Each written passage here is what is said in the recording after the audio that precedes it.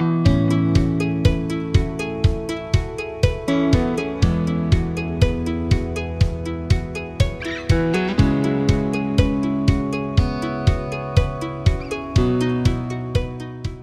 folks, Engineer 775 wanted to talk to you about sustainable refrigeration or making ice when the sun is shining.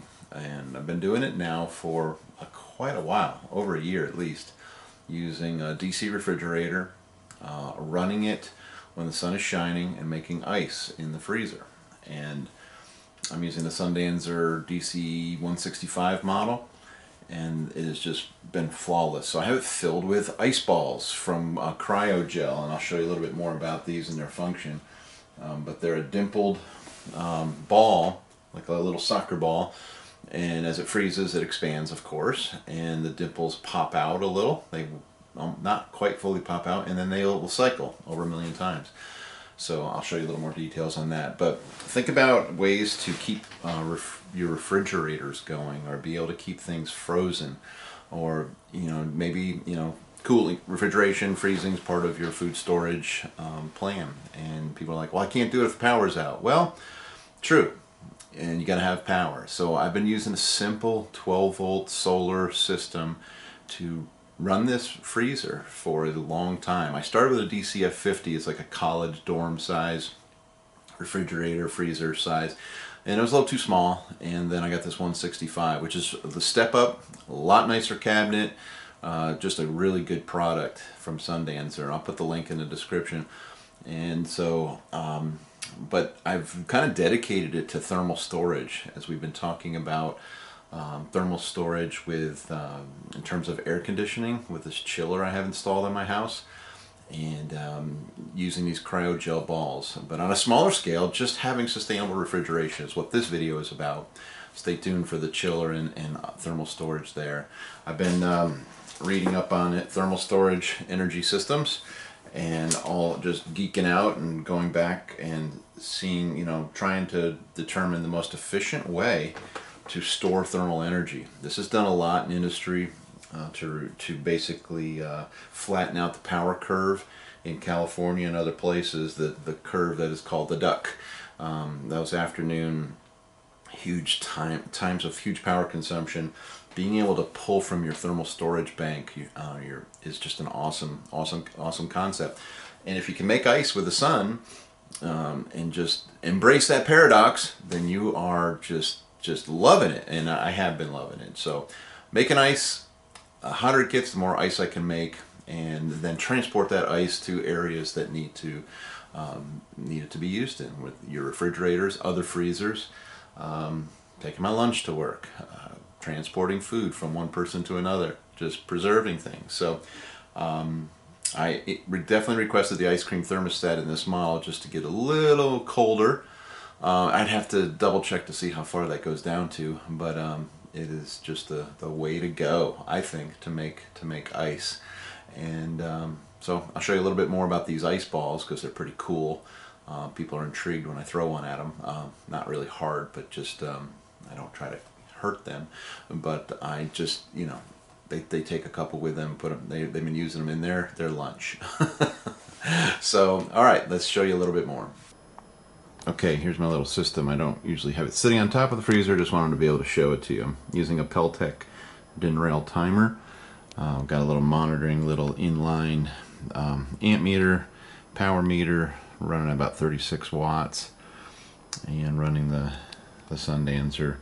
This is the 165 model, and it has the, you'll see down here it says IC stat. That's the ice cream thermostat. And what that allows you to do is, a lot of times ice cream needs to be a lot colder than a typical freezer. It's just the way it is. And so that's it. So I just want to show you some of the controls. I just have it hooked up to my good old reliable Sunrunner 12-volt portable solar generator. I did add a battery for capacity to it. A lot of ways to do that. But man, I think we're going on 4 years. I use it every day, and I basically have it here to make ice, and to just demonstrate right now that you can have sustainable refrigeration and take your thermal storage ice balls or ice chunks, or however you want to make ice, out of your freezer, put them in your refrigerator. You can have pretty much refrigeration forever if you have solar. So anyway, that's just the way I like to do it. And I just wanted to also show this Sundancer cabinet. The cabinets are really nice on these. They're made by Electrolux. A little better quality than the DCF50 that I've had. The DCF50 works good, it just had really poor handles on it, I think. But this is a very nice DC freezer if you need a chest freezer option. There's all different sizes, 165, 225, and the 390. But the only one that can do 48 volts is the 390, okay, and it's about 15 cubic feet. This is smaller. I forgot, I think this is 5 cubic feet, but if I'm just making ice, I think that's just 5 cubic foot of ice that you can do so much with. So make ice while the sun shines. And here are the Cryo Balls. These are I call the icy balls. I got these from my buddy at Multi Aqua, and he has used them in association with CalMac tanks. We've just been talking a lot about thermal storage and ways to do it. So these are solid ice. They can cycle, you can do 1 million refreezes per ball that have these dimples, and they expand and they won't fail or leak, which would be a fail. So anyway, that's a lot of ice. I could keep so many refrigerators going just from making ice when the sun is shining. And what it's doing is saving my battery, because I'm not taxing my battery. We're trying to run this freezer at night. So I got it set up with the ice cream thermostat and the timer. I just let this thing crank during the day, freeze, and then shut down in the late 5, 6 o'clock, so that I'm not touching my battery. And the insulation of the cabinet is so thick, it's so good that they don't thaw, defrost at all. And so I have a lot of these. I use these in my lunch. I take these and put them in my lunch bag. I put them in coolers to transport things for friends, whatever. And but I've done that experiment with just I got an old refrigerator, which I'm replacing in a couple days with a new linear compressor model. But I've been throw a couple of these in the refrigerator, and it'll keep it from running. And so that's just a thought. And if you didn't have any power and it couldn't run, you can do this. This has been off-grid. I've been doing this for almost a year, making ice. Ice is nice. Okay, let me tell you a little bit about these Cryo Gel Ice Balls that you see in my freezer. They're basically trademarked as ice ball thermal storage. Pretty simple. But how they're used in so many things you might not even realize. There's even aircraft, you've been on a plane and you get a blast of cold air out of the nozzle above your head.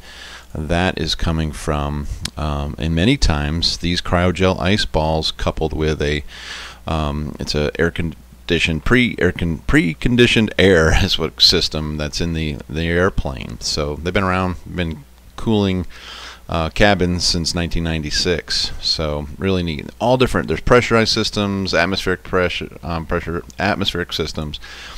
And let me just show you the ice ball. Again, is this dimpled Cryogel Ice Ball, and they're about 4 inches in diameter, and they're basically designed to expand. They have 16 preformed dimples on them, and you can see here a picture of a chiller that uses glycol, and that is pumped through a Cryogel Ice Ball storage. There's tanks. Again, there's pressurized tanks, there's atmospheric tanks, there's all different types of tanks. And then your load is, the air conditioning needed. So this has been used for, in ways that when power is cheap at night, off-peak hours, to actually charge that storage tank. But I've also been looking at, hey, why don't I use the sun to charge that storage tank and run the chiller during sunlight hours? So I'm trying to do two things here.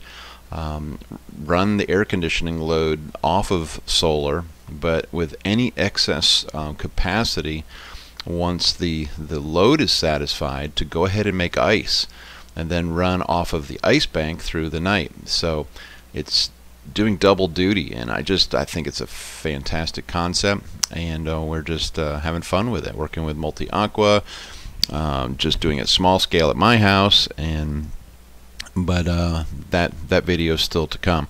So anyway, I just a little bit more about these ice balls, and so you can plumb the it's a very simple product, but an awesome product, and you can use it in so many different ways. So that's it. I don't know if you probably have never seen it. I was fascinated when I first saw these. I'm like, wow, these are awesome. So check out Cryo Gel, and consider it as part of your sustainable refrigeration projects. This is Engineer 775 signing out.